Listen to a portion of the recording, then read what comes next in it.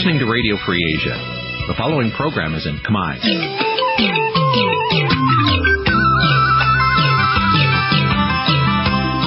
Nǐ chi càm bi tiệp xáy vệt chiu a zì sê ray.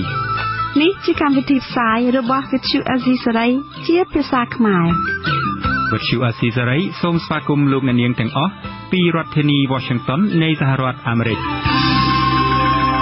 បាទពីរដ្ឋធានី Washington ខ្ញុំបាទវ៉ែនសុមេតសូមជម្រាបសួរលោកអ្នកនាងទាំងអស់ជាទីមេត្រីចា៎នាងខ្ញុំម៉ៅសុធានីក៏សូមជម្រាបសួរលោកអ្នកស្ដាប់ទាំងអស់ជាទីមេត្រីយើងខ្ញុំសូមជូនការផ្សាយសម្រាប់ព្រឹកថ្ងៃសុក្រ6រោចខែមករាឆ្នាំចសម្រិតស័កពុទ្ធសករាជ2562ដែលត្រូវនៅថ្ងៃទី28ខែធ្នូគ្រិស្តសករាជ2018ជាដំបូងនេះសូមអញ្ជើញលោកអ្នកនាងកញ្ញាស្ដាប់ព័ត៌មានប្រចាំថ្ងៃដែលមានមេត្តាដូចតទៅ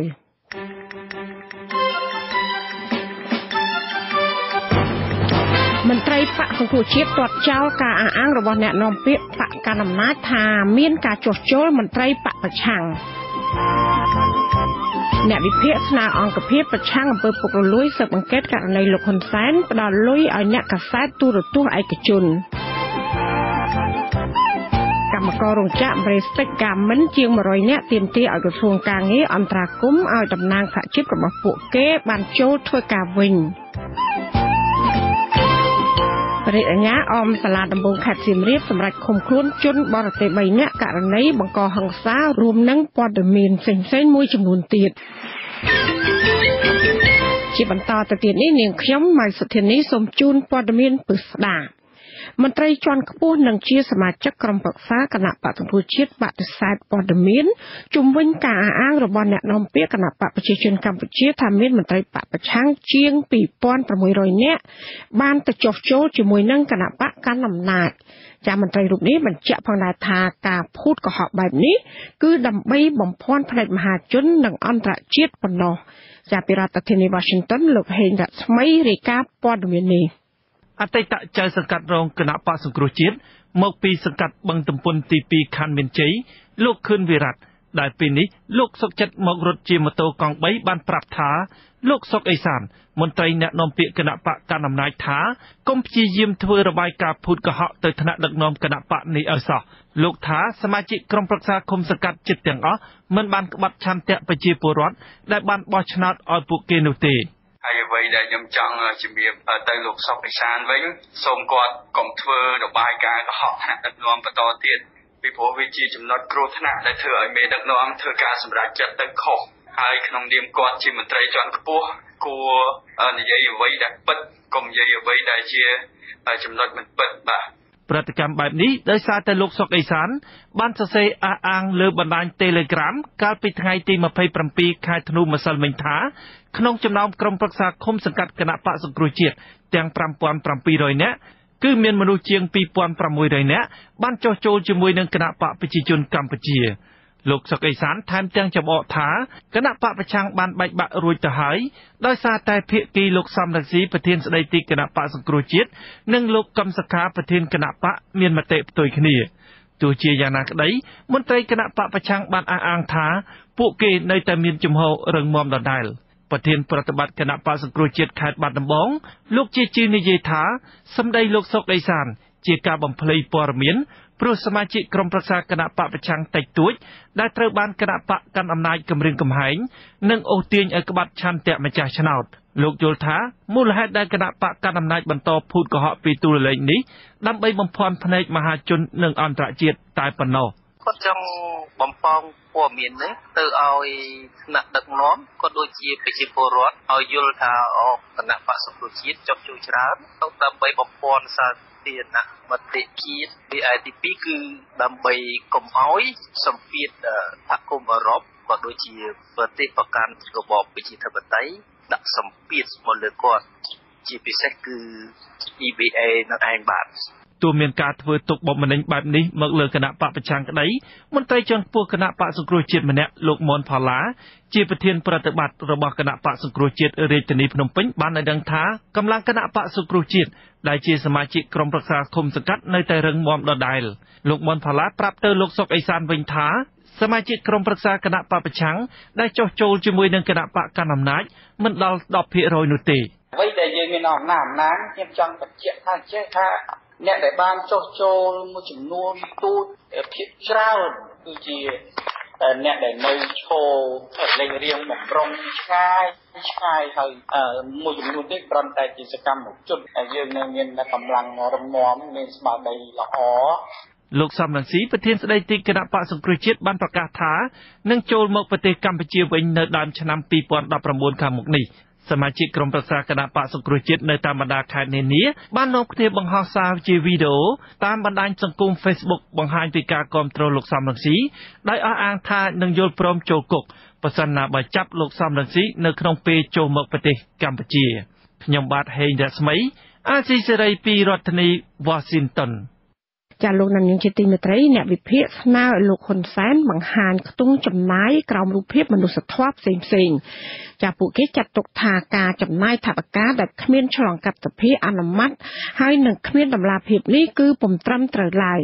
ការលើកឡើងរបស់អ្នកវិភាគនេះធ្វើឡើងស្របពេលដែលលោកហ៊ុនសែនបានចំណាយថវិកាលើការសាងសង់សាលារៀនការសង់វិមានឈ្នះនិងការត្រួតត្រងជីវភាពបុគ្គលិកទូរទស្សន៍ CNC និងបាយ័នជាដើម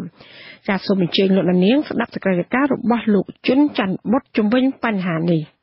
អ្នកវិភាគនយោបាយលោកកឹមសុខអំពាវនាវឲ្យអង្គភាពប្រឆាំងអំពើពុករលួយស៊ើបអង្កេតលើលោកហ៊ុនសែននិងក្រុមគ្រួសាររបស់លោកក្នុងការចាយវាយថវិកាក្រោមរូបភាពមនុស្សធម៌ដែលលោកថាមិនបានបង្ហាញពីប្រភពចំណូលច្បាស់លាស់ជាពិសេសករណីការជះលុយទៅលើអ្នកសារព័ត៌មានគាំទ្របកកាន់អំណាច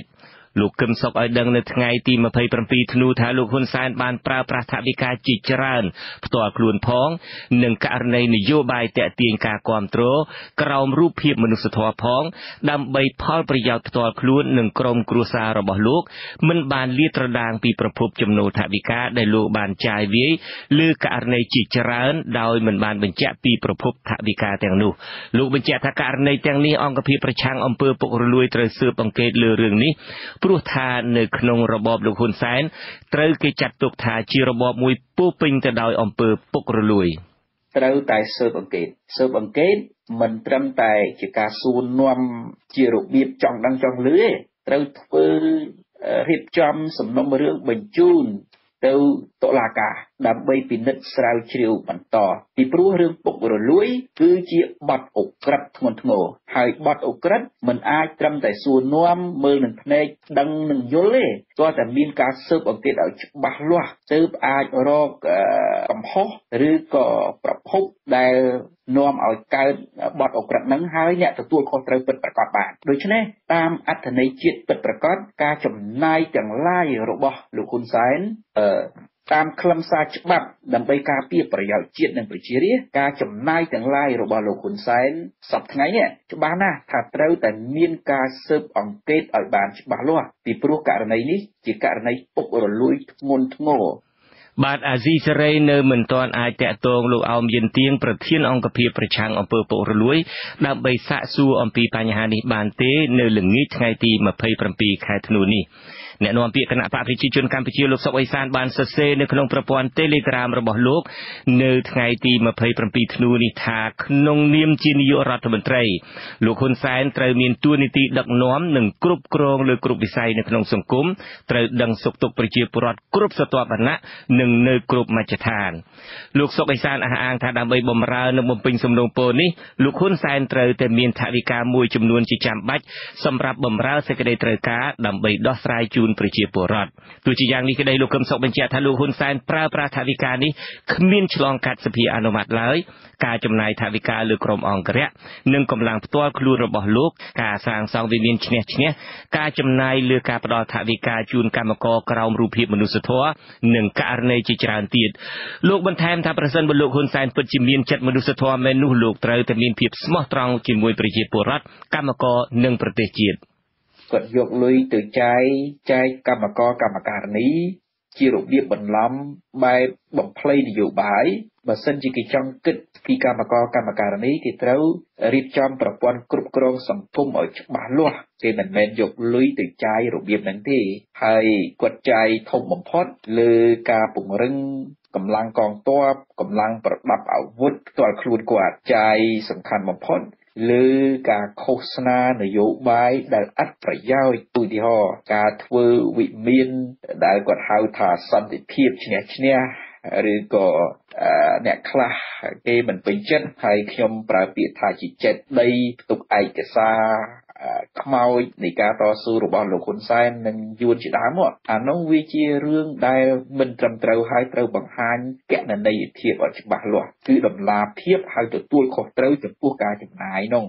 បាទនៅក្នុងសារបាយធ្លាយរបស់លោកហ៊ុនសែនកាលពីពេលថ្មីនេះដែលលោកខឹងសម្បានឹងអគ្គនាយកទូរទស្សន៍ CNC នោះលោកហ៊ុនសែនអះអាងថាបុគ្គលិកទូរទស្សន៍ CNC និងទូរទស្សន៍បាយ័នភាគច្រើនគឺលោកនិងភរិយាលោកជាអ្នកឧបត្ថម្ភថវិកាហើយ CNC និយាយរួមកិច្ចការដែលតាក់ទងជាមួយនឹងគឺថាខ្ញុំពិគ្រោះពិភាក្សាជាប់និងធ្វើការងារជាប់ជាមួយនឹងកិត្តមេឃជាបន្តមកមិនមែនមកពេលពីពេលទេហើយបុគ្គលិកទូរទស្សន៍ទាំងអស់គឺបុគ្គលិក CNC ហើយដែលបានទទួលការឧបត្ថម្ភគាំទ្រពីខ្ញុំនិងភរិយារបស់ខ្ញុំច្រើនជាងគេទាំងអស់បាយ័នបានតិចតួចណាស់ក៏ប៉ុន្តែបុគ្គលិកនៅ CNC CTN គឺសិតតែជាបុគ្គលិកដែលខ្ញុំសិតមួយចំនួនណានោះគឺថាវាមិនទាំងអស់ទេមួយចំនួនណានោះគឺបានទទួលប្រាក់ឧបត្ថម្ភតាមវិធីបុណ្យទាននានាគឺខ្ញុំយកចិត្តទុកដាក់អំពីបញ្ហានេះបាទអ្នកវិភាគលើកឡើងថាអ្នកដែលមានឱកាសប្រព្រឹត្តអំពើពុករលួយខ្លាំងជាងគេគឺក្រុមគ្រួសារបកពួកលោកហ៊ុនសែននិងមន្ត្រីជាន់ខ្ពស់នៅក្នុងរបបរបស់លោកហ៊ុនសែននេះតែម្ដងហើយអំពើពុករលួយនេះបានចាក់ស្រេះក្នុងរបបនេះរីឯអង្គភាពប្រឆាំងអំពើពុករលួយមិនបានបំពេញតួនាទីឲ្យឯករាជ្យដើម្បីស៊ើបអង្កេតលើមន្ត្រីទាំងនេះរួមទាំងក្រុមគ្រួសារលោកនាយករដ្ឋមន្ត្រីហ៊ុនសែននោះឡើយខ្ញុំជួនច័ន្ទវុឌ្ឍ អាស៊ីសេរី Washington ចាលោកអ្នកក្រាបជាទីមេត្រីតកតងនឹងករណីនេះសូមអញ្ជើញលោកនាងស្ដាប់បទសម្ភាសន៍របស់អ្នកស្រីសុជីវីនិងលោកណូវីនាយកផ្នែកប្រព័ន្ធផ្សព្វផ្សាយរបស់មជ្ឈមណ្ឌលកម្ពុជាដើម្បីប្រព័ន្ធផ្សព្វផ្សាយឯករាជ្យ CCIM ថាតើការផ្ដល់លុយរបស់លោកហ៊ុនសែននេះអាចមានទំនាស់ផលប្រយោជន៍រវាងនាយករដ្ឋមន្ត្រីនិងអ្នកសារព័ត៌មានឯករាជ្យដែរទេចាសូមអញ្ជើញស្ដាប់ដូចតទៅចាសូមអនុញ្ញាតជម្រាបសួរលោកណូវីចាបាទសូមជម្រាបសួរបាទតាក់ទងទៅនឹងការចាយវាយប្រាក់របស់លោកហ៊ុនសែនទៅលើក្រុមទូរទស្សន៍ឯកជនដែលមានន័យថាទៅលើអ្នកដែលធ្វើការនៅក្នុងផ្នែកប្រព័ន្ធផ្សព្វផ្សាយចំពោះលោកយល់ឃើញយ៉ាងម៉េចវិញចាចំពោះការចាយថវិកានេះនៅពេលដែលអ្នកវិភាគស្នើឲ្យមានការស៊ើបអង្កេតចំពោះការចាយវាយរបស់លោកហ៊ុនសែននឹងចាសម្រាប់ខ្ញុំតាក់ទងជាមួយនឹងរឿងតាក់ទងនឹងការចាយវាយថវិកាដែលសម្ដេចនាយករដ្ឋមន្ត្រីហ៊ុនសែនគាត់បានឧបត្ថម្ភទៅដល់បុគ្គលិកនៃក្រុមហ៊ុនទូរទស្សន៍ឯកជននេះខ្ញុំគិតថាវាគួរតែពិនិត្យមើលថាតើថវិការបស់សម្ដេចនាយករដ្ឋមន្ត្រីដែលបែងចែកឬមួយក៏យកទៅចំណាយនោះជាថវិកាផ្ទាល់ខ្លួនរបស់លោកឬមួយក៏ថវិការបស់រាជរដ្ឋាភិបាលឬក៏ជាថវិកាជាតិហើយបើនៅក្នុងការចំណាយថវិកាជាតិនេះវាគួរតែមានការសម្រេចឬមួយក៏ខ្ញុំក៏មិនជាអ្នកឯកទេសដើម្បីធ្វើការវិភាគឬមួយក៏បញ្យល់ថាតើខ្ទង់ថវិកាជាតិហ្នឹងតើខ្ទង់ណាដែលសម្ដេចអាចមានសមត្ថភាពនៅក្នុងការចាយវាយដោយមិនចាំបាច់ឲ្យមានការអនុម័តពីសភាឬមួយក៏ការសម្រេចចិត្តនៅក្នុងកម្រិតណាមួយនេះគឺជាអ្វីដែលខ្ញុំគិតថាគួរតែមានការពិភាក្សាឬក៏មានការពិនិត្យពិច័យដែរហើយនៅក្នុងករណីបើសិនជាថវិកាជាថវិកាផ្ទាល់ខ្លួនរបស់សម្ដេចនាយករដ្ឋមន្ត្រីខ្ញុំគិតថាជាសិទ្ធិរបស់សម្ដេចនៅក្នុងការចាយវាអាហ្នឹងគឺខ្ញុំក៏មិនហ៊ានទៅនិយាយថាវាខុសច្បាប់ឬមួយក៏មិនខុសច្បាប់នេះក៏ខ្ញុំមិនអាចទៅវិនិច្ឆ័យឬមួយក៏ធ្វើការផ្ដល់អធិប្បាយនៅត្រង់ចំណុចនេះដែរបាទចាចំពោះរឿងផលប្រយោជន៍វិញរវាងនាយករដ្ឋមន្ត្រីដែលគ្រប់គ្រងកម្មការគ្រប់គ្រងរដ្ឋាភិបាលហ្នឹងហើយនឹងប្រព័ន្ធផ្សព្វផ្សាយដែលជាផ្នែកពីរផ្សេងគ្នាហ្នឹងនៅពេលដែលមានការចាយលុយរបស់នាយករដ្ឋមន្ត្រីទៅលើអ្នកបុគ្គលិកអ្នកដែលធ្វើការផ្នែកប្រព័ន្ធផ្សព្វផ្សាយតើវាមានតែទំនាស់ផលប្រយោជន៍គ្នាយ៉ាងម៉េចខ្លះដែរទេលោកណូវីចាលោកមើលឃើញយ៉ាងម៉េចចាជារួមខ្ញុំធ្លាប់បានលើកឡើងហើយអំពីរឿងទំនាក់ទំនងរវាង រាជរដ្ឋាភិបាលនឹងការប្រើអធិបុលរបស់រដ្ឋាភិបាលទៅលើប្រព័ន្ធផ្សព្វផ្សាយហើយខ្ញុំគិតថាវារួមបញ្ចូលទាំងជាមួយនឹងប្រព័ន្ធផ្សព្វផ្សាយឯកជនដោយសារតែកន្លងមកគឺតាក់ទងជាមួយនឹងការសិក្សាស្រាវជ្រាវយើងបានឃើញហើយថាប្រព័ន្ធផ្សព្វផ្សាយនៅក្នុងប្រទេសកម្ពុជាយើងជាពិសេសគឺប្រព័ន្ធផ្សព្វផ្សាយផ្នែកទូរទស្សន៍ដែលយើងហៅថា mass media ហ្នឹងគឺមានជាប់ពាក់ព័ន្ធស៊ីជម្រៅនៅក្នុងការគ្រប់គ្រងឬមួយក៏ទទួលរងនៅអធិបុលខ្លាំងក្លាពីរាជរដ្ឋាភិបាលពីមន្ត្រីមានអំណាចហើយនិងពីអ្នកដែលមានទំនាក់ទំនងជាមួយនឹងគណបកប្រជាជនកម្ពុជាដែលកំពុងគ្រប់គ្រងអំណាចជាដើមអញ្ចឹងនេះគឺជាការសិក្សាការរកឃើញដែលអ្នកសិក្សាស្រាវជ្រាវគាត់បានធ្វើការសិក្សាស្រាវជ្រាវហើយនឹងរកឃើញនេះគឺជាអ្វីមួយដែលយើងអាចបង្ហាញបានហើយចំណុចតាក់ទងជាមួយនឹងនៅក្នុងករណីមានទំនាក់ទំនងចេះបើសិននៅក្នុងករណីដែលដូចជាករណីកន្លងមកមានការលើកឡើងថាមានការជួយទៅដល់ក្រុមហ៊ុនទៅដល់បុគ្គលិកក្រុមហ៊ុនទូរទស្សន៍ឯកជននៅក្នុងការជួយឧបត្ថម្ភជាថវិកាជាពិសេសពីនាយករដ្ឋមន្ត្រីនេះខ្ញុំគិតថាវាមួយផ្នែកដែលអាចជាការឆ្លុះបញ្ចាំងអំពីអធិបុលដែលជាការរកឃើញពីសំណាក់អ្នកសិក្សាស្រាវជ្រាវនឹងហើយបើនិយាយអំពីថាតើវាមានទំនាស់ផលប្រយោជន៍វាមានអធិបុលវាអាចធ្វើឲ្យមានការគៀបសង្កត់ទៅដល់ការប្រើប្រាស់សេរីភាពឬវិជ្ជាជីវៈកម្រិតណាទៅលើប្រព័ន្ធផ្សព្វផ្សាយឬក៏ទូរទស្សន៍ទាំងអស់ហ្នឹងនេះគឺជាសំណួរមួយពីព្រោះវាតាក់ទងជាមួយនឹងអធិបុលពីព្រោះអញ្ចេះនៅក្នុងសង្គមខ្មែរយើងដឹងហើយថាគេថាឲ្យរបស់សំណោះដៃគេថាចំណុចហ្នឹងមួយហើយមួយទៀតរឿងតាក់ទងជាមួយនឹងការជាប់ពាក់ព័ន្ធទំនាក់ទំនងឬក៏ការផ្ដល់ជាអត្ថប្រយោជន៍នេះវាអាចធ្វើឲ្យមានអធិបុលមួយទៅដល់សេរីភាពនៃការប្រើប្រាស់សេរីភាពរបស់ប្រព័ន្ធផ្សព្វផ្សាយឬមួយក៏ស្ថាប័នទូរទស្សន៍ស្ថាប័នវិទ្យុសារព័ត៌មានហ្នឹងថាតើពួកគាត់នៅអាចមានសេរីភាពឬក៏ប្រើប្រាស់នៅជំនាញវិជ្ជាជីវៈរបស់ពួកគាត់នៅក្នុងការធ្វើសេចក្តីរាយការណ៍ដោយបង្ហាញអំពី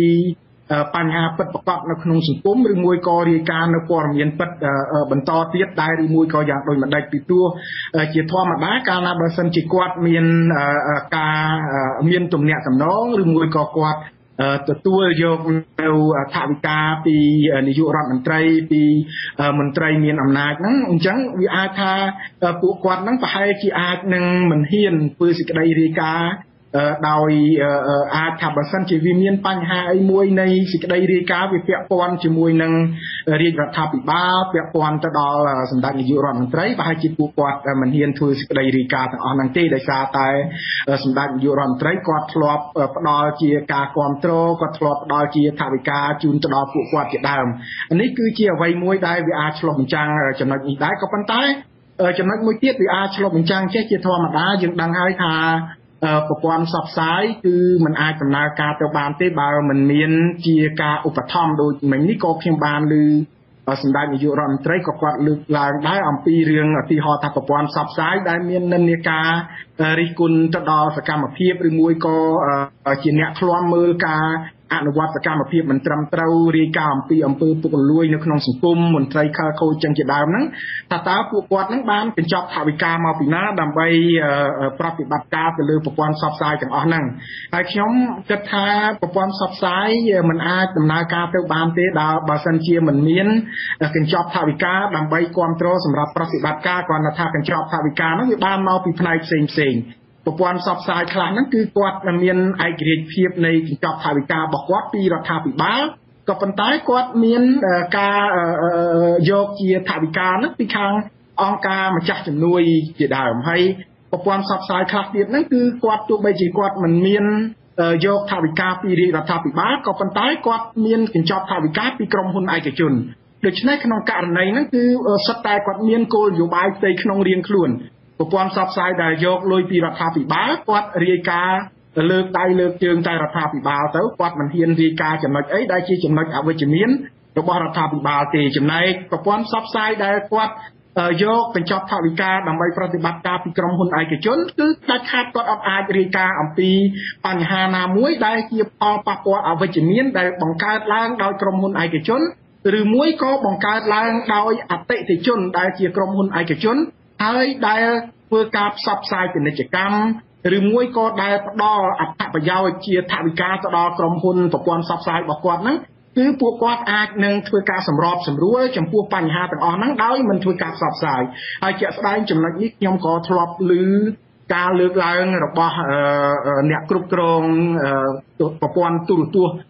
ធំមួយនៅក្នុងប្រទេសកម្ពុជាយើងនឹងដែរតាក់ទងជាមួយនឹងអតិថិជនរបស់គាត់យើងសួរថាបើសិនជាអតិថិជនរបស់គាត់ហ្នឹងមានជាប់ពាក់ព័ន្ធជាមួយនឹងបញ្ហារំលោភសិទ្ធិមនុស្សរំលោភសេរីភាពឬមួយក៏សិទ្ធិកុមារចឹងជាដើមកម្លាំងកេងប្រវ័ញ្ចកម្លាំងពលកម្មកុមារចឹងជាដើមតើពួកគាត់ហ៊ានធ្វើការផ្សព្វផ្សាយទេហើយចម្លើយគឺពួកគាត់លើកឡើងថាអ្វីដែលប៉ះពាល់ទៅដល់ផលប្រយោជន៍ទៅដល់ក្រុមហ៊ុនដែលជាដៃគូរបស់ពួកគាត់ទៅដល់ក្រុមហ៊ុនដែលប្រតិបត្តិការប្រព័ន្ធផ្សព្វផ្សាយរបស់គាត់ហ្នឹងគឺគាត់អត់ធ្វើការផ្សព្វផ្សាយទេហើយចំណែកចំណុចមួយទៀតដែលខ្ញុំចង់លើកឡើងដែរហ្នឹងគឺរឿងតាក់ទងជាមួយនឹងឯករាជ្យភាពនេះក៏ខ្ញុំចង់ផ្ដោតទៅលើចំណុចមួយទៀតគឺតាក់ទងជាមួយនឹងរឿងឯករាជ្យភាពនៃក្រមជាអ្នកផលិតព័ត៌មានខ្ញុំចង់ផ្ដោតចំណុចហ្នឹងគឺជាចំណុចសំខាន់ពីព្រោះដូចខ្ញុំបានលើកឡើងហើយថាដំណើរការនៃប្រព័ន្ធផ្សព្វផ្សាយគឺมันអាចធ្វើទៅបានទេដោយមិនមានថវិកាដើម្បីគ្រប់គ្រងហើយដោយសារកត្តានេះហើយខ្ញុំគិតថាប្រព័ន្ធផ្សព្វផ្សាយមួយចំនួនបានចងក្រងបានបង្កើតឲ្យមានគេហៅថាគោលនយោបាយស្ដីពីការសរសេរអត្ថបទការគ្រប់គ្រងអត្ថបទនិងការផលិតអត្ថបទនៅក្នុងគោលនយោបាយស្ដីពីការគ្រប់គ្រងការផលិតអត្ថបទនេះគឺគេសរសេរយ៉ាងច្បាស់អំពីភាពជាប់ជំពាក់ជំពិនគ្នារវាងអ្នកគ្រប់គ្រងស្ថាប័នអ្នកគ្រប់គ្រងក្រុមហ៊ុនហើយនិងក្រុមអ្នកសរសេរព័ត៌មានត្រង់ចំណុចនេះគឺជាចំណុចសំខាន់មួយដែលវាអាចកាត់ផ្ដាច់នៅការប្រើប្រាស់ឥទ្ធិពលរបស់អ្នកដែលមានឥទ្ធិពលផ្នែកហិរញ្ញវត្ថុជាពិសេសគឺក្រុមអ្នកគ្រប់គ្រងស្ថាប័នហើយនិងក្រុមផលិតព័ត៌មានអ្វីដែលយើងចង់បានគឺយើងចង់ឃើញអ្នកសារព័ត៌មានប្រើប្រាស់សេរីភាពរបស់គាត់បានពេញលេញមានសេរីភាពគ្រប់គ្រាន់នៅក្នុងការសរសេរក្នុងការចងក្រងអត្ថបទពីព្រោះអ្នកសារព័ត៌មានគឺជាបុគ្គលដែលគាត់មានការយល់ដឹងទូលំទូលាយអំពីថាតើព័ត៌មានប្រភេទណាដែលគាត់ផលិតព័ត៌មានប្រភេទណាដែលគាត់ត្រូវសរសេរហើយព័ត៌មានប្រភេទណាដែលគាត់មិនត្រូវសរសេរហើយបើសិនជាក្នុងករណីដែលមិនមានការចងក្រងមិនមានការបង្កើតនៅគោលនយោបាយនៃការសរសេរនៃការចងក្រងផលិតព័ត៌មាននេះច្បាស់លាស់មានភាពជំពាក់ជំពិនរវាងផ្នែកអ្នកគ្រប់គ្រងអ្នកដែលមានឥទ្ធិពលផ្នែកហិរញ្ញវត្ថុមកដល់ក្រុមអ្នកផលិតព័ត៌មាននេះគឺជារឿងមួយដែលវាមានហានិភ័យដែលវាធ្វើឲ្យប្រព័ន្ធផ្សព្វផ្សាយជាពិសេសគឺក្រុមព័ត៌មាននឹងអត់អាចមានសេរីភាពពេញលេញនៅក្នុងការដើរតួនាទីរបស់ខ្លួនដើម្បីបម្រើដល់ផលប្រយោជន៍សាធារណៈពីព្រោះយើងដូចបានជ្រាបហើយថាតួនាទីសំខាន់របស់អ្នកសារព័ត៌មានគឺតួនាទីគាត់សំខាន់មួយគឺគាត់គឺជាអ្នកឃ្លាំមើលការអនុវត្តការងាររបស់មន្ត្រីសាធារណៈគាត់គឺជាអ្នកបម្រើឲ្យផលប្រយោជន៍សង្គមទូទៅការពារផលប្រយោជន៍ដែលការពារប្រជាពលរដ្ឋដែលរងគ្រោះដល់យុត្តិធម៌សង្គមជាដើមអញ្ចឹងអានេះគឺជាតួនាទីមួយរបស់គាត់នៅក្នុងការចូលរួមចំណែកធ្វើឲ្យសង្គមមួយមានការអភិវឌ្ឍប្រកបដោយនិរន្តរភាពនិងមានស្ថិរភាពក៏ដូចជាមានសន្តិភាពជាដើមបាទចាសសូមអរគុណច្រើនលោកណូវីខ្ញុំសូមអនុញ្ញាតជម្រាបលាលោកត្រឹមតែប៉ុណ្្នឹងចាសជួបគ្នានៅឱកាសក្រោយលោកចាសបាទសូមអរគុណច្រើនបាទលោកអ្នកនាងកំពុងស្ដាប់ការផ្សាយរបស់វិទ្យុអាស៊ីសេរីពីរដ្ឋធានី Washington សហរដ្ឋអាមេរិកមន្ត្រីការទូតចិនសន្យាថានឹងជួយស្ដារមុខមាត់កម្ពុជានៅលើឆាកអន្តរជាតិតើចិនអាចជួយឲ្យកម្ពុជារួចផុតពីទណ្ឌកម្មអន្តរជាតិដែរឬទេបាទសូមលោកអ្នកនាងរងចាំស្ដាប់សេចក្តីរាយការណ៍នេះនៅក្រៅការផ្សាយព័ត៌មាននាពេលបន្តិចទៀតនេះបាទសូមអរគុណចាលោកអ្នកស្ដាប់ជាទីមេត្រីដោយឡែកតកតងនឹងបញ្ហាកម្មករវិញកាលពីថ្ងៃប្រហ័សទី27ខែធ្នូម្សិលមិញកម្មកររោងចក្រ Prestig Garment នៅស្រុកកណ្ដាលស្ទឹងខេត្តកណ្ដាលជាង100នាក់បាននាំគ្នាទៅដាក់ញត្តិនៅក្រសួងកាងារនៅក្នុងរាជធានីភ្នំពេញចាតំណាងកម្មករថាពួកគេទាមទារឲ្យក្រសួងកាងារអន្តរាគមន៍ឲ្យក្រុមហ៊ុនទទួលយកសហជីពរបស់កម្មករចូលធ្វើការឡើងវិញសូមស្ដាប់សេចក្តីរាយការណ៍របស់លោកថនតារ៉ូជុំវិញបញ្ហានេះតំណាងកម្មករម្នាក់ដែលរងការបណ្តេញចេញពីការងារនៅរោងចក្រ Prestig Garment លោកហ៊ុនសវັດប្រាប់ថាមន្ត្រីក្រសួងការងារបានចេញមកទទួលញត្តិពីកម្មកររោងចក្រហើយបានសន្យាថានឹងផ្តល់ដំណឹងជូនកម្មករវិញនៅពេលឆាប់ៗលោកហ៊ុនសវັດបន្តថាក្រោយពេលដាក់ញត្តិនៅក្រសួងការងាររួចរាល់ក្រុមកម្មករបាននាំគ្នាត្រឡប់ទៅផ្ទះហើយនៅព្រឹកថ្ងៃទី28ធ្នូ ពួកគេនឹងបន្តប្រមូលផ្ដុំគ្នាតវ៉ានៅមុខរោងចក្រ Prestige Garment ដើម្បីរងចាំការឆ្លើយតបរបស់ក្រសួងការងារគាត់បានទទួលញ៉ាំយកទៅហើយបងតែអត់ទាន់ឃើញថាចាំមើលសិនជាមិនមកហើយស្អែកបានដឹងដំណឹងបងបាទខ្ញុំសង្ឃឹមថាអាចជួយដល់ស្រាយរឿងនេះលឿនបងព្រោះរឿងនេះជួបចាក់គាត់បានធ្វើរូបអំពាវនាវលើសំណបងរោងចក្រ Prestige Garment ស្ថិតនៅភូមិជីម៉ៅឃុំត្បែងស្រុកកណ្ដាលស្ទឹងខេត្តកណ្ដាលកម្មករឲ្យដឹងថារោងចក្រនេះទើបបានបើកដំណើរការកាលពីខែឧសភានិងមានថៅកែជាជនជាតិចិនកម្មករបាននាំគ្នាធ្វើកោតកម្មមុខរោងចក្រកាលពីថ្ងៃទី24ធ្នូគឺក្រោយពេលក្រុមកម្មករទទួលដំណឹងថារោងចក្របានមកជួបតំណាងដែលពួកគេបោះឆ្នោតឲ្យធ្វើសហជីពប្រចាំរោងចក្ររយៈពេល3ថ្ងៃនៃការតវ៉ាមុខរោងចក្រលោកហ៊ុនសវិតអះអាងថាភាគីថៅកែរោងចក្របានធ្វើសកម្មភាពជាច្រើនដើម្បីបំផិតបំភ័យកម្មករកុំឲ្យតវ៉ាដូចជាបានផ្ញើសារតាមទូរស័ព្ទគំរាមបណ្តេញកម្មករណាដែលហ៊ានចូលរួមតវ៉ាហើយអ្នកលក់មុខរោងចក្រឲ្យចូលទៅលក់ក្នុងបរិវេណខាងក្នុងដើម្បីបិទទ្វារក្រៅរោងចក្រជាដើមកំឡុងពេលកោតកម្មក្រុមកម្មករបានធ្វើលិខិតផ្ទេរសិទ្ធិដើម្បីសុំពឹងពាក់សហភាពសហជីពចលនាកម្មករដើម្បីជួយដោះស្រាយសំណើកម្មករ10ចំណុចជាមួយភាគីរោងចក្រ Prestige Garment ដូចជាជួយអន្តរាគមន៍ឲ្យរោងចក្រទទួលយកសហជីពលោកហ៊ុនសវិតចូលធ្វើការវិញឲ្យរោងចក្រធ្វើកាត់បេឡាជាតិរបបសន្តិសុខសង្គមឬបសសឲ្យកម្មករនៅពេលកម្មករសុំច្បាប់កន្លះថ្ងៃក្រុមហ៊ុនឬរោងចក្រមិនត្រូវកាត់លុយឬកាត់ថ្លៃបាយកន្លះខែរបស់កម្មករទេនៅពេលកម្មករឈឺមានសម្បត្តិពេទ្យក្រុមហ៊ុនត្រូវរក្សាប្រាក់ឈ្នួលគ្រប់ចំនួនឲ្យកម្មករក្រុមហ៊ុនមិនត្រូវបង្ខំឲ្យកម្មករថែមម៉ោងជាដើមមន្ត្រីចងក្រងនៃសហភាពសហព័ន្ធចលនាកម្មករលោកសុកវណ្ណឡុងសង្កេតឃើញថាក្នុងពេលកម្មករដាក់ញត្តិទៅក្រសួងការងារនៅព្រឹកថ្ងៃទី27ធ្នូមន្ត្រីទទួលញត្តិបានប្រើកាយវិការសមរម្យនិងបានចេញមកសួរនាំកម្មករផ្ទាល់មាត់ជាច្រើនអ្នកពីការរំលោភសិទ្ធិកម្មករនៅរោងចក្រ Prestige Garment មន្ត្រីសហជីពរូបនេះមានជំនឿថាក្រសួងការងារនឹងបន្តអន្តរាគមន៍ហើយករណីនេះអាចនឹងបញ្ចប់ក្នុងពេលឆាប់ៗនេះពួកខ្ញុំប្រកាសវាមានជោគមកដំណើរព្រោះថាឥឡូវនៅក្នុងពេលនេះខ្ញុំឃើញថាប្រមុខរដ្ឋាភិបាលគាត់យកទៅដល់ពីកម្មករប៉ុន្តែបែរនៅមានរោងចក្រដែលអត់គ្រប់លក្ខខណ្ឌការងាររហូតដល់70% យ៉ាងហ្នឹងខ្ញុំគិតថាប្រហែលជាអាចនឹងជោគមកដំណើរអាស៊ីសេរីមិនមានប្រភពសុំការបំភ្លឺពីខាងភាគីរោងចក្រ Prestige Garment ទេខណៈអ្នកនាំពាក្យក្រសួងការងារនិងបណ្ដុះបណ្ដាលវិជ្ជាជីវៈលោកហេងសួរក៏មិនលើកទូរស័ព្ទដែរនៅថ្ងៃទី27ធ្នូ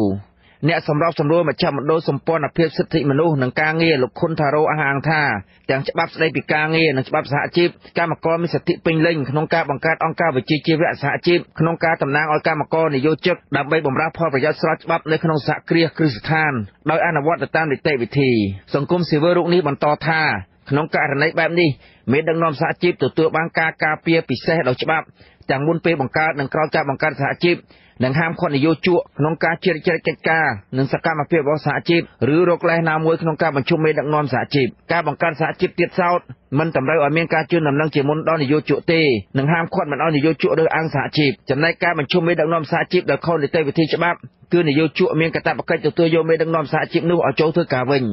ខ្ញុំបាទថនថារ៉ូអាស៊ីសេរីពីរដ្ឋធានី Washington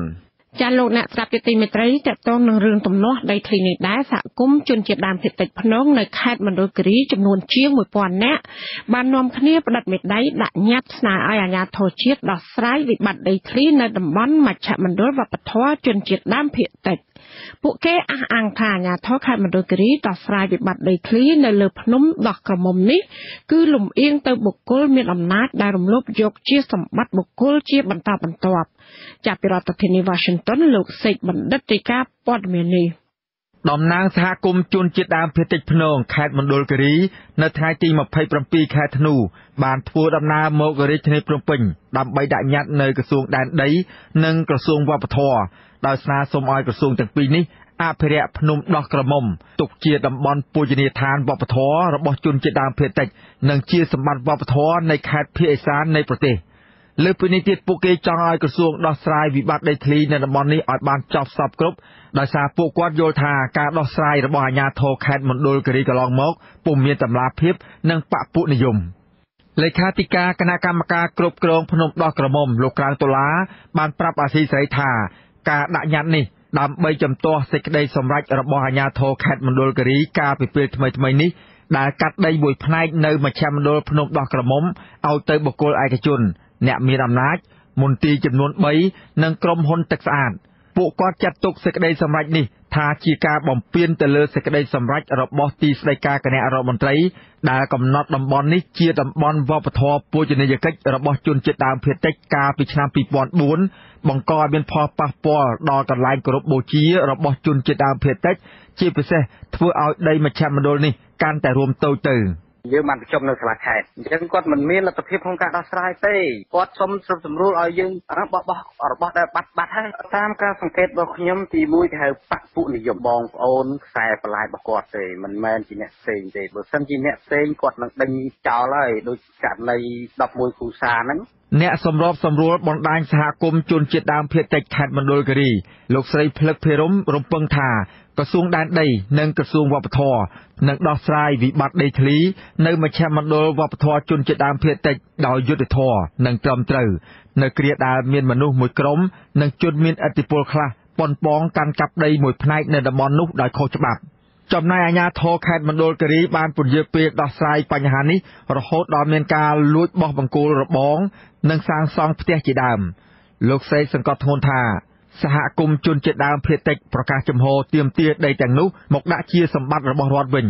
និងស្នើឲ្យអាជ្ញាធរពន្យាការវាស់វែងបោះបង្គោលកំណត់តំបន់វប្បធម៌ជនជាតិដើមភាគតិចដើម្បីទប់ស្កាត់ការរំលោភបំពានថែមទៀតបារម្ភថាអាជ្ញាធរមូលដ្ឋានដោយខាងក្រសួងដោយឬក៏អាជ្ញាធរពិព័រណ៍ផ្សេងៗទៀតគាត់នៅតែបង្កើនកន្តើយក្នុងការដោះស្រាយបញ្ហាអញ្ចឹងវាមានផលលំបាកសម្រាប់ជនជាតិដើមភាគតិចដែលគាត់ត្រូវតវ៉ាឬក៏បោះពុតិទាមទារនៅសិទ្ធិរបស់គាត់និងទាមទារលើដីសាធារណៈរបស់រដ្ឋឬក៏ដីសមរភាពរបស់សហគមន៍អញ្ចឹងណាវាមានកត្តាប្រឈមហិចនឹងធ្វើឲ្យជនជាតិដើមភាគតិចខ្លះចាប់ផ្ដើមអស់សង្ឃឹម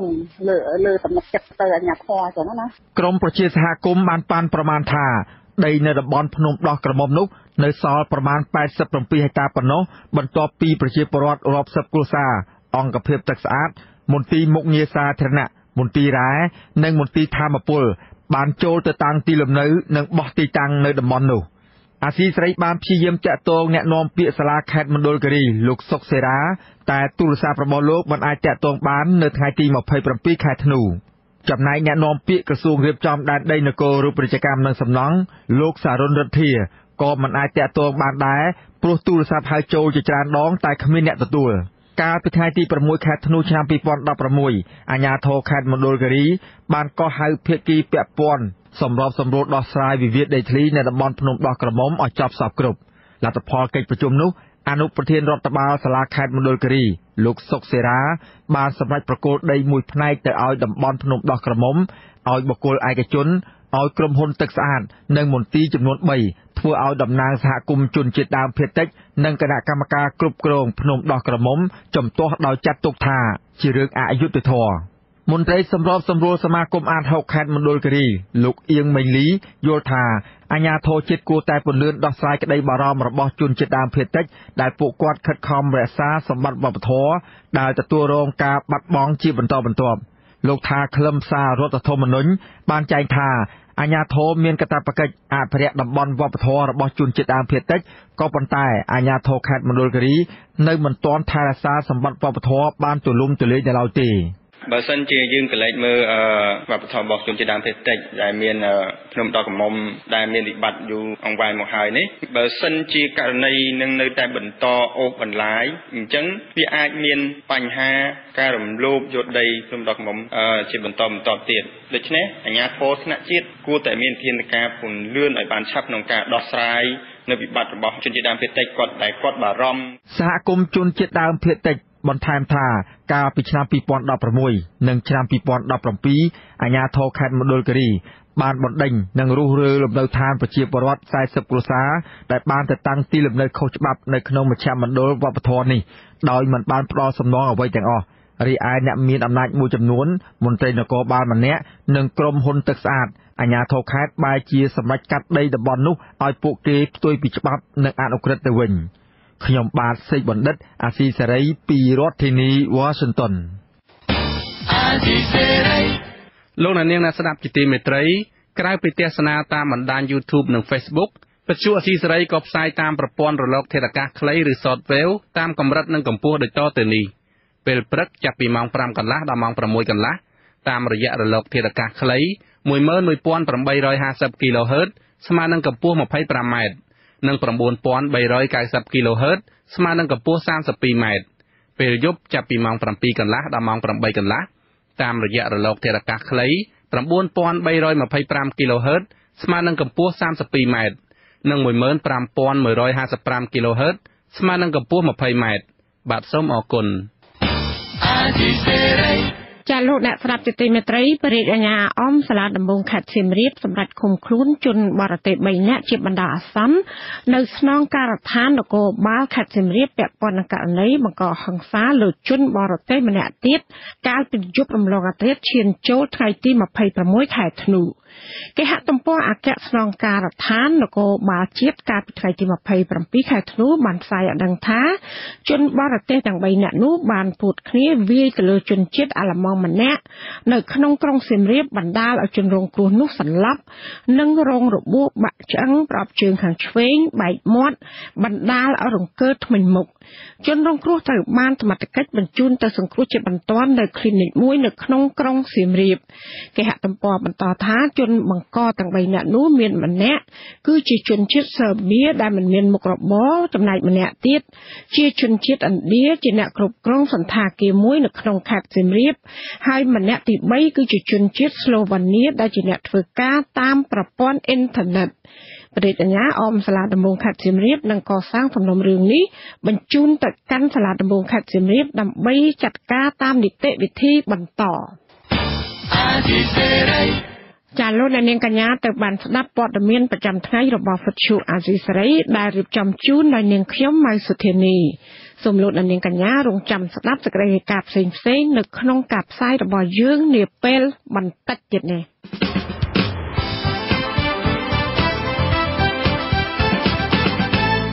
លោកអ្នកនាងអ្នកស្ដាប់ជាទីមេត្រីនៅក្នុងការផ្សាយជាបន្តទៅទៀតនេះយើងខ្ញុំមានសេចក្តីរាយការណ៍ស្ដីអំពី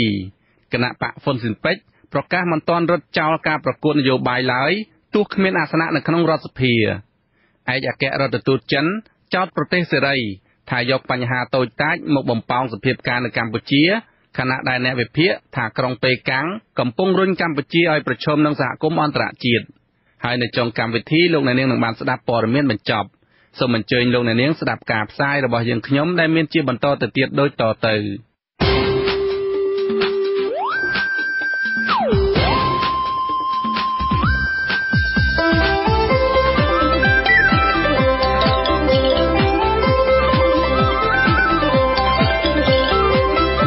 សេចក្តីរាយការណ៍ពិស្ដា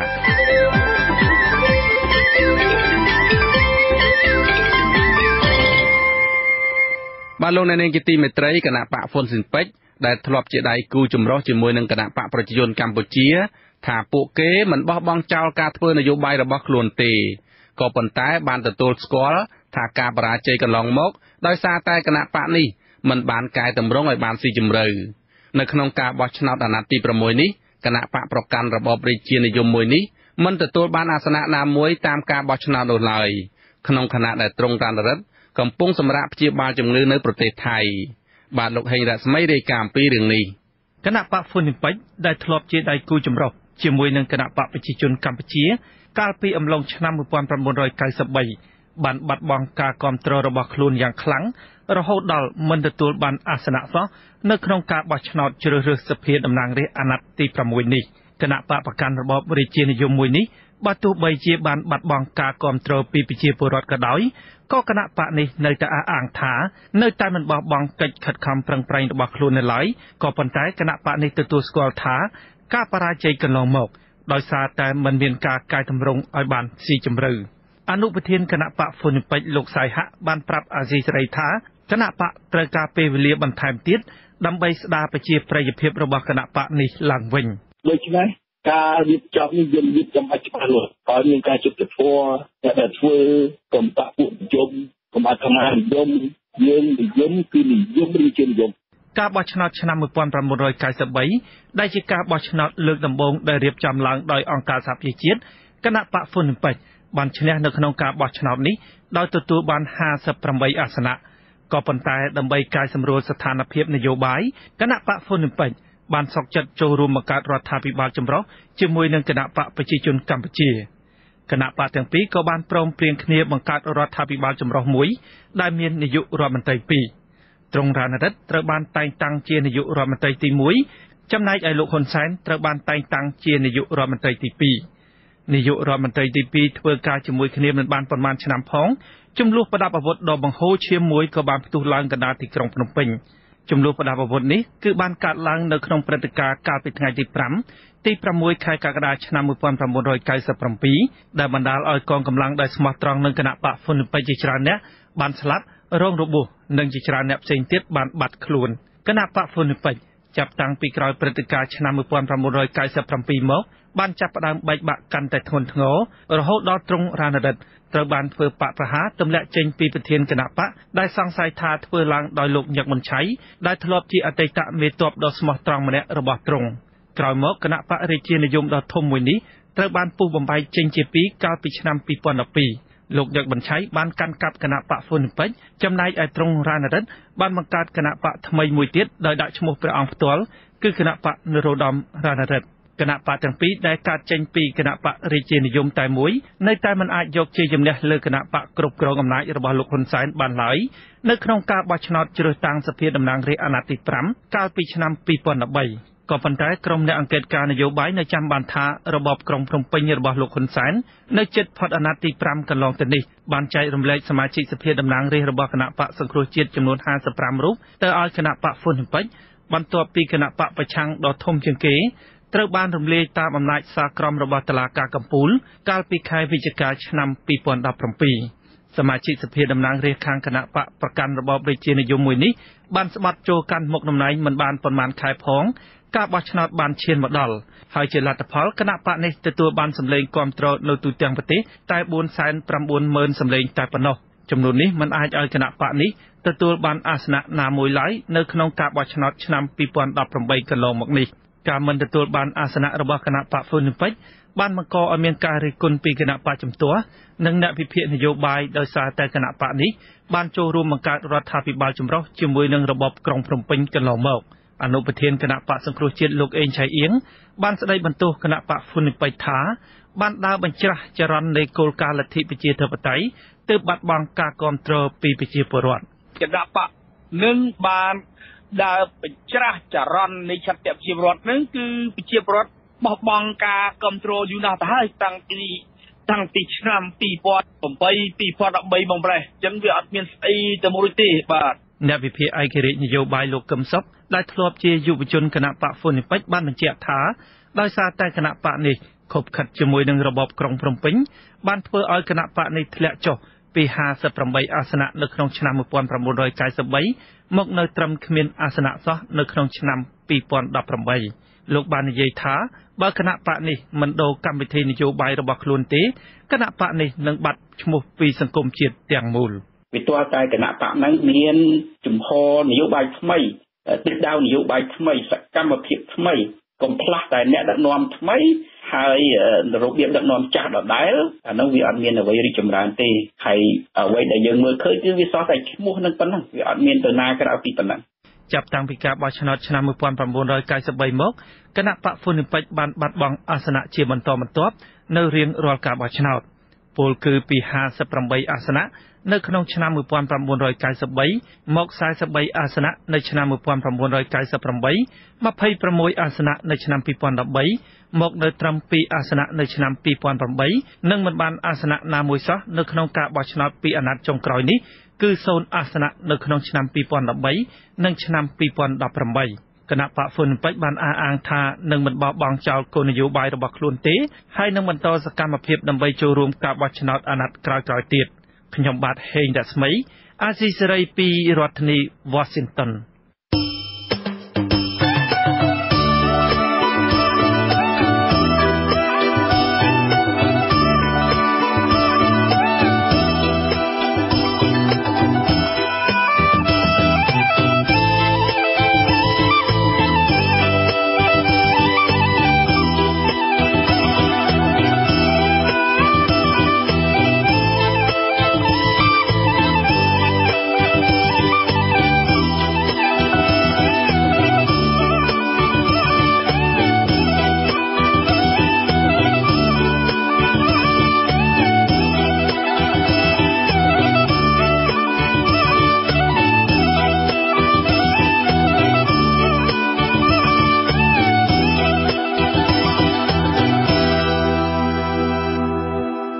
បាទលោកនាងជាទីមេត្រីប្រមុខការទូតថ្មីរបស់ចិនប្រចាំនៅកម្ពុជា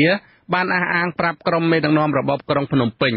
ថាប្រទេសចិននឹងបន្តគាំទ្ររបបនេះតទៅទៀតក្នុងកិច្ចការអភិវឌ្ឍឯករាជ្យភាពនិងស្ថិរភាពនយោបាយជាពិសេសក្រុងប៉េកាំងនឹងជួយជ្រោមជ្រែងក្រុងភ្នំពេញឲ្យមានតួនាទីសំខាន់លើឆាកអន្តរជាតិឯអ្នកវិភាគនិងអ្នកខ្លំមើលបញ្ហាសង្គមថ្លែងថារបបក្រុងភ្នំពេញគួរប្រឹងប្រែងស្ដារទំនាក់ទំនងជាមួយក្រុមប្រទេសលោកខាងលិចវិញប្រសើរជាងដោយសារប្រទេសទាំងនេះជាទីផ្សារនាំចេញផលិតផលរបស់កម្ពុជាបាទពីរដ្ឋធានី Washington លោកមួងណារ៉េតរាយការណ៍អំពីរឿងនេះឯអគ្គរដ្ឋទូតថ្មីរបស់ប្រទេសចិនប្រចាំនៅកម្ពុជាលោកវ៉ាងវិនធានបានអះអាងពីការបដិញ្ញាចិត្តរបស់ក្រុងប៉េកាំងនៅក្នុងការបន្តជួយជ្រោមជ្រែងរបបក្រុងភ្នំពេញលើគ្រប់វិស័យនិងជួយឲ្យកម្ពុជាមានមុខមាត់លើឆាកអន្តរជាតិការអះអាងនេះធ្វើឡើងនៅក្នុងជំនួបជាបន្តបន្ទាប់រវាងលោកវ៉ាងវិនធានជាមួយនឹងមន្ត្រីក្រាក់ៗនៃរបបក្រុងភ្នំពេញទាំងក្នុងស្ថាប័ននីតិបញ្ញត្តិនិងប្រតិបត្តិមានជាអាចប្រធានរដ្ឋសភាលោកហេងសំរិនប្រធានព្រឹទ្ធសភាលោកសាយឈុំ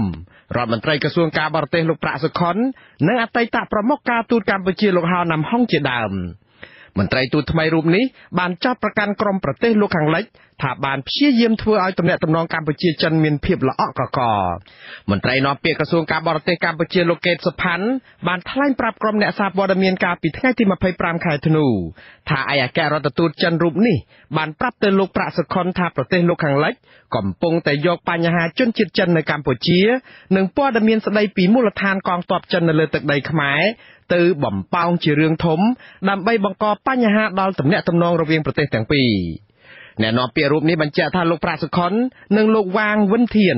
បានចាត់ទុកបញ្ហាទាំងនេះថាជារឿងតូចតាចហើយភាគីទាំងពីរនឹងសហការគ្នាដោះស្រាយ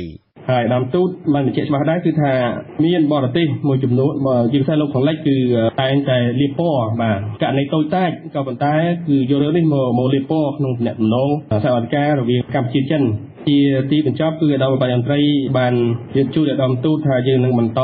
របៀបរបបការងារដែលយើងមានកន្លងមកហើយនឹងបន្តសហប្រតិការដោះស្រាយនៅការប្រជុំនានាហើយជាធម្មតាទេគឺប្រទេសដែលគេមិនសប្បាយចិត្តនឹងយើងគេតែងយករឿងតូចតាចបំផុសជារឿងធំតែតាមពិតជាក់ស្ដែងការយកធំបែបនេះគឺបាននាំមកនូវផលប្រយោជន៍ដល់ទាំងប្រទេសចិនក៏ដូចជាកម្ពុជាទោះជាយ៉ាងនេះក្តីអ្នកវិភាគនយោបាយនិងអ្នកខ្លំមើលសង្គមច្រានចោលការលើកឡើងដែលថាព័ត៌មានស្ដីពីមូលដ្ឋានកងទ័ពរបស់ចិននិងបញ្ហាជនជាតិចិននៅកម្ពុជាថាជារឿងតូចតាចនោះអ្នកវិភាគនយោបាយលោកកឹមសុខអះអាងថារឿងទាំងនេះសុទ្ធសឹងតែជារឿងធំនិងអាចប៉ះពាល់ដល់សន្តិសុខជាតិរបស់កម្ពុជាទៀតផងលោកយល់ថាសាររបស់ឯកអគ្គរដ្ឋទូតថ្មីរបស់ប្រទេសចិននេះគឺជាការលើកទឹកចិត្តឲ្យរបបក្រុងភ្នំពេញយកកម្ពុជាទៅប្រឈមមុខនឹងក្រុមប្រទេសលោកខាងលិចដែលបានជួយជ្រោមជ្រែងកម្ពុជាអស់រយៈពេលជិត30ឆ្នាំនៅក្នុងការស្ដារសេដ្ឋកិច្ចនិងរៀបចំប្រទេសឡើងវិញតាមគន្លងប្រជាធិបតេយ្យនោះលោកជឿជាក់ថាប្រទេសចិនមិនអាចជួយឲ្យកម្ពុជាមានមុខមាត់លើឆាកអន្តរជាតិនោះទេព្រោះប្រទេសចិនខ្លួនឯងមិនទាន់ទទួលបានទំនុកចិត្តនៅក្នុងភាពជាដៃគូជាមួយនឹងសហគមន៍អន្តរជាតិនៅឡើយដែរម្យ៉ាងវិញទៀតប្រទេសចិនមិនមែនជាទីផ្សារនាំចេញផលិតផលរបស់កម្ពុជាដោយសហភាពអឺរ៉ុបនិងសហរដ្ឋអាមេរិកនោះឡើយកុម្មុយនីសតែងតែចាត់ទុកសេរីភាពសុវត្ថិភាពរបស់ពលរដ្ឋគឺជារឿងតូចតាចហើយរឿងធំដែលកុម្មុយនីសគេគិតគឺការពង្រឹងអំណាចដ៏រឹងមាំសម្រាប់ខ្ញុំរឿងទាំងពីរនេះអាចដុតកំទេចប្រទេសកម្ពុជាបានឧទាហរណ៍រឿងផែសមុទ្រទឹកជ្រៅហ្នឹងប្រសិនបើជាការបង្កើតនៅអសន្តិសុខតំបន់តាមរយៈការខុបខិតគ្នារវាងចិនហើយនិងក្រុមលោកហ៊ុនសែនវាគឺជារឿងដែលត្រូវធ្វើអន្តរាគមន៍ដោយអាវុធដោយកម្លាំងនៃបណ្ដាប្រទេសមួយចំនួនទៀតដែលគេមិនអាចឈរមើលបានទេចំណុចទី2រឿងជនជាតិចិនមកប្រទេសកម្ពុជាបង្កើតនៅភាពអនាធិបតេយ្យដូចជាការវិនិយោគដែលមិនត្រឹមត្រូវជនជាតិចិនខ្លះមកធ្វើជាចោរឆក់ប្លន់រៀបចំបណ្ដាញចោរតាមអ៊ីនធឺណិតរកស៊ីរបៀបទេសយាចារអាក្រក់អាក្រីនៅក្នុងប្រទេសកម្ពុជាអាហ្នឹងវាជាការបញ្ឆេះកំហឹងពលរដ្ឋវាអាចនឹងមានការផ្ទុះឡើងនៃការតវ៉ាធំ កាលពីដើមខែវិច្ឆិកាកន្លងទៅអនុប្រធានសភាតំណាងប្រជាជនចិនលោកចាងឈុនសៀនបានប្រាប់ទៅលោកហ៊ុនសែនថាប្រទេសចិនមានទីផ្សារធំណាស់ដូច្នេះលោកនឹងប្រាប់រដ្ឋមន្ត្រីក្រសួងពាណិជ្ជកម្មនិងថ្នាក់ដឹកនាំចិនដទៃទៀតឲ្យខិតខំជួយពង្រីកទីផ្សារចិនសម្រាប់ទំនិញកម្ពុជាស្របពេលដែលកម្ពុជាកំពុងប្រឈមនឹងការដាក់ទណ្ឌកម្មដកប្រព័ន្ធអនុគ្រោះពន្ធ EBA ពីសហភាពអឺរ៉ុបនោះក៏ប៉ុន្តែមកទល់នឹងពេលនេះមិនទាន់ឃើញមានកិច្ចព្រមព្រៀងពាណិជ្ជកម្មឬការបញ្ជាទិញផលិតផលសំខាន់ៗរបស់កម្ពុជាពីប្រទេសចិននៅឡើយទេផ្ទុយទៅវិញមហាអំណាចកុម្មុយនីសចិនមួយនេះបែរជាបានផ្ដល់ជំនួយនិងកម្ចីជាង$200 លានបន្ថែមទៀតដល់របបក្រុងភ្នំពេញដែលធ្វើឲ្យកម្ពុជាជំពាក់បំណុលចិនកើនឡើងកាន់តែច្រើនរបបក្រុងប៉េកាំងបានក្លាយជាខ្នងបង្អែកដ៏រឹងមាំរបស់របបក្រុងភ្នំពេញដែលកំពុងតែប្រឈមទៅនឹងទណ្ឌកម្មពីក្រមប្រទេសលោកខាងលិចដោយសារតែទង្វើរំលោភសិទ្ធិមនុស្សធ្ងន់ធ្ងរនិងការបំផ្លាញប្រជាធិបតេយ្យនៅកម្ពុជាក្រុងប៉េកាំងបានប្រកាសគាំទ្រចំណាត់ការលើលោកកម្មសខានិងការរំលាយគណៈបកសង្គ្រោះជាតិព្រមទាំងបានទទួលស្គាល់ការបោះឆ្នោតបែបបង្ក្រប់កិច្ចមុនគេទៀតផងមហាអំណាចកុម្មុយនីសមួយនេះក៏បានផ្ដល់ជំនួយនិងកម្ចីយ៉ាងច្រើនសន្ធឹកសន្ធាប់ដល់របបលោកហ៊ុនសែនព្រមទាំងហាម5ប្រទេសដទៃពិសេសប្រទេសប្រជាធិបតេយ្យលោកខាងលិចកុំឲ្យលូកដៃជ្រៀតជ្រែកក្នុងកិច្ចការផ្ទៃក្នុងរបស់កម្ពុជាទៀតផងចំណែកឯរបបក្រុងភ្នំពេញវិញបានប្រកាសគាំទ្រឥតងាករេចំពោះគោលនយោបាយចិនតែមួយនិងបានផ្ដល់សម្បទានដីសេដ្ឋកិច្ចនិងរ៉ែឲ្យទៅក្រុមហ៊ុនចិនយ៉ាងច្រើនផងដែរសំខាន់ជាងនេះទៅទៀតរបបលោកហ៊ុនសែនបានជួយសម្រួលដល់អ្នករស់ស៊ីនិងជនជាតិចិនដែលមានចំនួនកាន់តែច្រើនឡើងនៅកម្ពុជាលោកហ៊ុនសែនថែមទាំងបានចេញមកការពារជនជាតិចិនទាំងនោះផងដែរថាពួកគេជាកម្មករជំនាញដែលមកធ្វើការតាមការដ្ឋានធំហើយលោកបានប្រាប់ទៅពលរដ្ឋកុំឲ្យបារម្ភរឿងនេះបងប្អូនខ្លះកង្វល់ពីចិននៅកំពង់សោមបងប្អូនហើយសំណងច្រើនណាស់យើងប្រល់កម្មករឲ្យគេអត់គ្រប់ជំនាញអត់គ្រប់យើងត្រូវធ្វើម៉េចត្រូវបើកឱកាសដើម្បីឲ្យគេយកកម្មករមកសាងសង់ទៅលើសំណង់ដូចជាស្ពានដូចជាស្អីមួយចំនួននៃបច្ចេកទេសដែលយើងមិនតាន់ទៅដល់តែគេកសាងហើយគេមិននៅស្រុកខ្មែរទេគេទៅស្រុកគេវិញហើយកុំឆ្ងល់ពេកហើយយើងក៏គ្មានច្បាប់អនុញ្ញាតឲ្យគេនៅដែរទោះជាយ៉ាងនេះក្តីតំណាងក្រុមប្រឹក្សាឃ្លាំមើលកម្ពុជានិងជាអតីតសមាជិកកោជបលោករងឈុនថ្លែងថាសប្តាហ៍ថ្ងៃនេះតំបន់ដែលសម្បូរជនជាតិចិនស្នាក់នៅច្រើនតែមានបញ្ហាអសន្តិសុខនិងគ្មានសណ្ដាប់ធ្នាប់និងជាកន្លែងប្រមូលផ្ដុំការប្រព្រឹត្តបទល្មើសផ្សេងលោកជឿជាក់ថាក្រុមជនជាតិចិនទាំងនោះមិនមែនជាកម្មករជំនាញនោះទេដូច្នេះលោកទាមទារឲ្យអាជ្ញាធររបបក្រុងភ្នំពេញយកចិត្តទុកដាក់ឲ្យបានខ្លាំងជាងនេះចំពោះរឿងជនអន្តោប្រវេសន៍ចិននេះដូចជានៅតាមខេត្តព្រះសីហនុក្តីធ្វើឲ្យប៉ះពាល់សណ្ដាប់ធ្នាប់ធ្វើឲ្យមានគេថាអសន្តិសុខប៉ះពាល់ដល់អ្នកទេសចរក្នុងស្រុកក្រៅស្រុកក្តីក៏ដូចជាធ្វើឲ្យប៉ះពាល់ដល់មុខរបរនិងការងាររបស់ប្រជាពលរដ្ឋអានេះដែលយើងមានការព្រួយបារម្ភហើយយើងចង់ឲ្យរដ្ឋាភិបាលត្រូវតែធ្វើយ៉ាងម៉េចទៅបន្តមានវិធានការទប់ទល់ទៅនឹងការហូរចូលរបស់ជនអន្តោប្រវេសន៍ចិននេះបាទ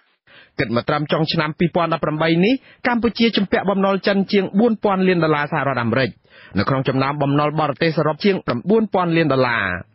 របបក្រុងភ្នំពេញបានបន្ថែមថវិកាជាតិរហូតដល់$6,700 លានកើនឡើងជាង 11% លើសឆ្នាំចាស់ដើម្បីបង្គ្រប់ការចំណាយសម្រាប់ឆ្នាំ2019ខាងមុខស្របពេលដែលចំណូលជាតិមានត្រឹមតែជាង$5,000 លានប៉ុណ្ណោះរបបនេះគ្រោងនឹងខ្ចីបំណុលពីដៃគូអភិវឌ្ឍប្រមាណ$2,000 លានបន្ថែមទៀតនៅឆ្នាំ2019ហើយប្រភពកម្ចីធំជាងគេទំនងជាប្រទេសចិនដោយសារតែក្រុងភ្នំពេញមានទំនាក់ទំនងជិតស្និទ្ធខ្លាំងទៅនឹងក្រុងប៉េកាំងនិន្នាការបែបនេះត្រូវបានអ្នកជំនាញវិយតម្លៃថាមិនមែនជារឿងល្អឡើយព្រោះវាអាចធ្វើឲ្យកម្ពុជាជាប់អន្ទាក់បំណុលចិនវ៉ាន់កឬខ្លួនមិនរួចអ្នកវិភាគនិងអ្នកឃ្លាំមើលសង្គមយល់ថារបបក្រុងភ្នំពេញនៅតែមានឱកាសកែប្រែស្ថានភាពនេះដោយគ្រាន់តែរបបនេះស្ដារប្រជាធិបតេយ្យនិងការគោរពសិទ្ធិមនុស្សឡើងវិញព្រមទាំងសម្រួលទំនាក់ទំនងជាមួយនឹងក្រុមប្រទេសប្រជាធិបតេយ្យលោកខាងលិចដើម្បីធានាថាកម្ពុជានឹងមិនរងទណ្ឌកម្មណាមួយពីអន្តរជាតិនោះឡើយខ្ញុំបាទមូណារ៉េតអាស៊ីសេរីពីរដ្ឋធានី Washington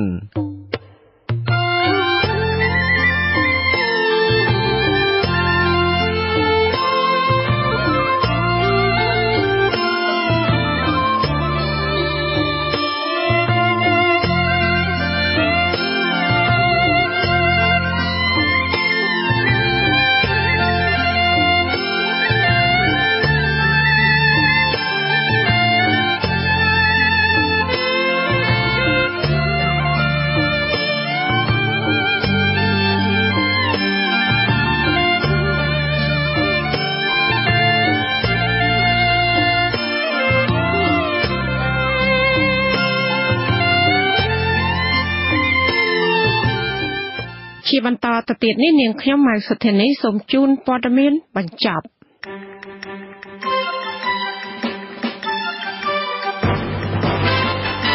មន្ត្រីជាន់ខ្ពស់និងសមាជិកក្រុមប្រឹក្សាគណៈបកសង្គ្រោះជាតិបដិសេធព័ត៌មានជំវិញការអះអាង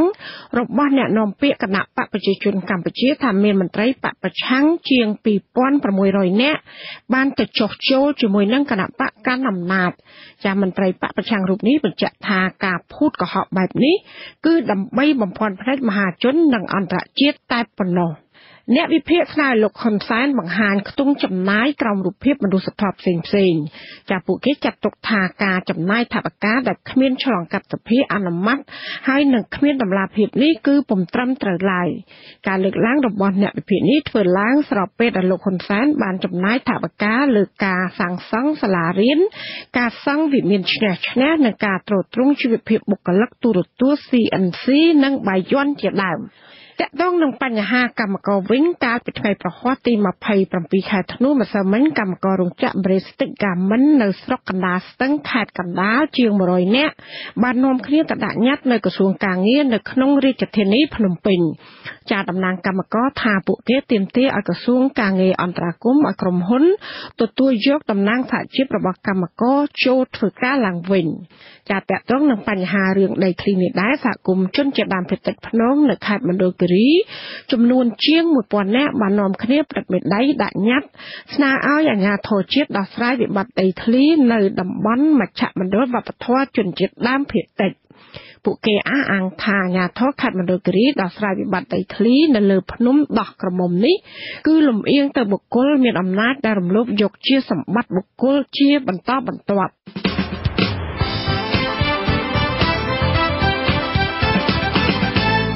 លោកអ្នកនាងអ្នកស្ដាប់ជាទីមេត្រីការផ្សាយរយៈពេល1ម៉ោងនៃវិទ្យុអស៊ីសេរីជាភាសាខ្មែរនៅពេលនេះចាប់តែប៉ុណ្ណេះចាយើងខ្ញុំទាំងអស់គ្នាសូមជូនពរលោកអ្នកនាងនិងក្រុមគ្រួសារទាំងអស់សូមជួបប្រកបតែនឹងសេចក្តីសុខសេចក្តីចម្រើនជានិរន្តរ៍ខ្ញុំបាទវ៉ែនសុមេតចានាងខ្ញុំម៉ៅសុធានីព្រមទាំងក្រុមការងារទាំងអស់នៃវិទ្យុអស៊ីសេរីសូមអរគុណនិងសូមជម្រាបលាចាសូមជម្រាបលា